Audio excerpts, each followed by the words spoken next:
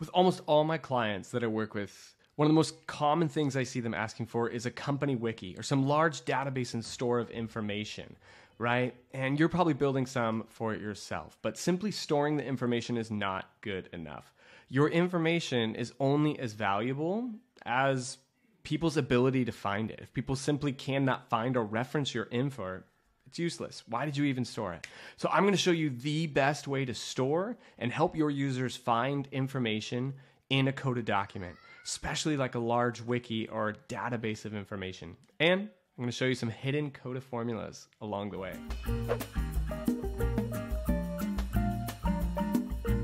So here I have a list of, these are Wikipedia articles. Okay. You probably have standard operating procedures, or maybe you have just general company information, or maybe you're building something for yourself, general articles or news clippings, right? Let's watch how right now I can search the word mound. I start searching mound and immediately it's highlighted. My exact search in these cards where that piece is found in a mountain bike. And I know that I'm looking for a mountain bike, so I can click here and I can go and I can read my article or piece of information. Or maybe I search the word red. And then here I see reduce, preferred, and reducing redwoods. I want to see redwoods, right? So how do you get this contextual highlighted pop-up to show your users a preview of what they're about to see so that they can really hone in and pick the right information? I'm going to show you that now. And of course, some amazing Coda tricks along the way. All right. If you just want to skip ahead and you don't want to see the tutorial, you can just scroll down and get it in the comments below, the template for this. But if you stick with us, I'm going to show you step by step how to create what I just showed you and show you some really awesome Coda tricks along the way. I promise you it'll be worth it. So what we're going to do first is we're going to create a title, a column called searchable text. And what we're going to do is we're going to take the body. So this is the large body of text that you would want to search for. Whatever it is, whether it's notes or wiki or any other kind of document. Essentially, though, right now we're going to make this more easy to search in a lot of ways. So I'll show you first what we're going to do. First, we're going to say body.toText. What that's going to do is it's going to strip any formatting from it, just in case there's some weird formatting in it. Notice how it kind of strips it all out, takes out those bolds. Next, what we're going to do is we are going to regex replace. So that's essentially saying, hey, can you go into this body of text and replace some information? I'm going to say /n. What /n is it's short for any new lines, those line breaks that come. And then I'm going to replace any line breaks with a blank spot, so it basically erasing everything. And then, lastly, I'm going to lower it. I'm going to create it all into lowercase, take away every single capital letter. I'll explain more why later, but it'll essentially allow us to search and not worry about capitalization. So if someone has their caps lock on or capitalizes the first letter and it's not capitalized, it'll still catch all that. So that lower will help a lot. Don't forget it. All right, so now I've taken this body here and taken out the line breaks, you'll notice, and I've taken out any formatting and I've lowered it all into small version of text. Okay, so what we're going to want to do next is now we're going to create our search box. So how you're going to do that, you'll press /text. Let's turn it to collaborative. Let's name it search criteria. This is where the user themselves will be inputting what they're searching for. And just to make it a little more pretty, we'll say search with a magnifying glass. All right, so this is called search criteria, and that's how we're going to look at it later on. So here we go. Now we're going to set a quick filter on this. And so we're going to say, hey, filter where searchable text uses an interactive filter, and that is search criteria. Okay. So now you'll notice that if I have this, I can take this word companies right here, and we can type in companies, and it'll do that. Notice though, if I type in companies, ooh, it actually is working. There must be a larger companies there. So what we're going to do, just in case though, just in case for all capitalization things, we're going to create something called search criteria dot lower, right? So just in case that individual types in weird capitalization, if there's anything else going on, it's just a safeguard. It may not even be necessary, as you just saw with my search box, but safeguard if you want to be safe about everything. I'm going to call this normalized search because we're making it normal. We're making it all lowercase. Okay.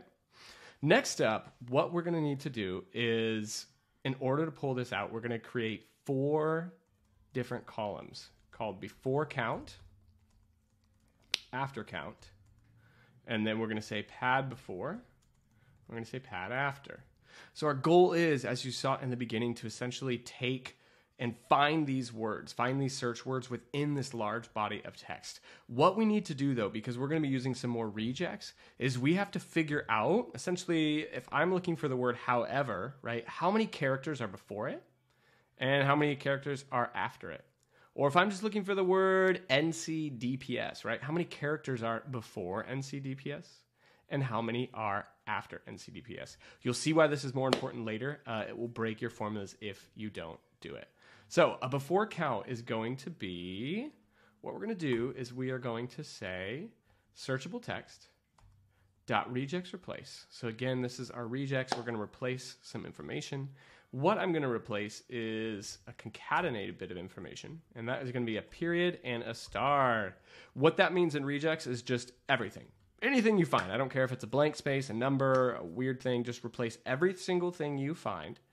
And after that, I'm going to replace, actually, we want to replace the normalized search first. Do we not name that? Yeah, let's look at this. There we go. Sometimes Coda has a weird bug where you type in something and it doesn't work the first time. All right, so let's go back. We're going to say normalized search. So what this is saying is, hey, Coda, go look at the searchable text. Replace everything that you find that matches this pattern, right? So the pattern that we're searching for is essentially what the user is searching for and then everything after it, okay? And we'll show you that right now without something. So let's go and let's look for the word software. So notice the word software right there. You'll see that this, there we go. So no-code development platforms allow programmers and non-programmers to create application, and notice that right after that, it completely stops. So this gives us every single character before our target word. So now we're just going to add a length to it, right? So that's how many characters are before. After is going to be very, very similar, right? So I can even go in here, copy that, paste it, but it's going to be opposite. Instead of taking the search and everything, we're going to take everything and then the search. So let's go like that. So remember that regex for everything is that little dot with a period. And then we're going to concatenate that plus normalized search. All right. So it's saying before the word software, there are 98 characters, and afterwards, there are 94. All right, so here we go. Now we have our before and after count. We're counting those. What we're going to do next is pad before and pad after, aka when we get that little blip of information, that little contextual search piece, how big do you want that contextual search to be? So something that'll make it easier for you to figure out over the long run is to create something like a slider where you can adjust that outside of the formula.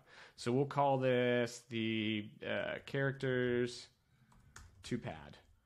And 1 to 100, great. All right, so characters to pad. I'm going to first just bring it to 85. I think 85 is a good number. What we're going to do for pad before is we're going to say if before count is greater than characters to pad, I want characters to pad. If not, I want the before count. So essentially, a regex that we're going to write later will break if you give it a number that's greater than what is there, right? So there are 98 characters before the word software, correct? If we say, hey, can you take the 100 characters before software? If we give that to regex as a command, it's going to be like, nope, can't do that. It's just going to kind of spaz out. So we are safeguarding that, saying, okay, if there's less than 80, if there's less than that, just grab that amount. So let's watch the word NCDPS. Okay. See that? There are 31 characters before NCDPS. And so pad before is going to only grab 31 instead of the normal 85. Okay. So that's just a safeguard. We do need that. Next up, we're going to do something very similar, but we're just going to use after count. So if after count is greater than characters to pad, we are going to say I want the characters to pad, and I want the after count. All right. So now we have our counts. This is essentially how many characters we're going to pad our target word with. Now we need 2 more wonderful columns. This is called the extracted text. This is going to use a hidden Coda formula. So if you haven't used hidden Coda formulas yet, you're about to learn one. So what we're going to do now is we're going to take whatever word that is and extract it from there and with some padding. So let's say searchable text dot regex extract. You'll notice that it's not coming. It's not showing because it's hidden. But the moment I press these, notice it has this little like hidden thing. Experimental. Okay, so I'm using an experimental formula. Regex extract is just going to pull information out of here. What I want to pull is, here's the pattern I want to match. Regex always is given patterns. And it's a weird pattern. I'm not going to go too deep into it, but I want a double curly brace and a 1. And then I want a single curly brace and a 2. Another period, a double curly brace and a 3. And that should be it. We'll see. There's always bugs. Those are normal. So what I want now is, this is format. So it's saying, hey, can you put some information in here? So what I'm going to put here is I'm going to put what the amount of characters I want before, which is going to be pad before word. Of course, that doesn't want to erase. Pad before. Then I'm going to put my search criteria. Actually, I'm going to put my normalize. And then I'm going to put pad after. All right. There we go. So you'll notice now that I'm searching for NCDPS. So notice NCDPS is right here. So it grabbed the 13 characters before, or 31, and then afterwards it grabbed 85. So it grabbed the 85 afterwards. See that work one more time with Redwood? We're almost there. Almost done. So notice Redwoods, right? Here's Redwoods. It's going to find that word. It's going to grab before, and it's going to grab afterwards. We can also grab the word coniferous. Let's see if that shows up. How do you spell coniferous? Haha. There we go. Coniferous. So you can see it's right there in the middle. That's right there in the middle. Again, it's just grabbing that little small blurb. Lastly, what we want to do before we finish up is we're going to create something called found. This is the actual column that you're going to show. It's going to use another hidden Coda formula, and it's going to be the final amazing one you need. What you're going to say is extracted text dot split. So that's taking this text, which is not a list, and split turns things into a list. You're going to split it at the normalized search. So say, hey, go look into that normalized search and split it wherever you find that. So it's going to give us 2. I think it'll give us 2. Let's see. Yeah, see, 2 things. It's basically the stuff before and the stuff afterwards. I've got a list of 2 items. But now I actually want to join that list back together with, and this is the hidden one, highlight. And the value I want to highlight is the normalized search. So now you'll notice that there is conif. You'll see that it's highlighted right there for us. So we'll go back, we'll hide these. And then you'll be able to see, here's our found that is going to be popping up. So let's try one more. Let's try the word money. I don't even know if the word money shows up. Let's try Coda. There it is. Coda is a cloud-based multi-user system. So now last, all you have to do is beautify it.